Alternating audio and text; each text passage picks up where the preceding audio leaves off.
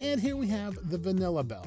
You can see all the different ways it can be attached and it can be rung. Now there are a lot of similarities with this bell and there are some differences. First of all, vanilla bells can receive a redstone input and start ringing like mad.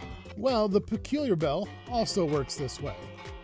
Here we have the peculiar bell and you can see it attaches pretty much the same way and it can still be rung just like the regular bell.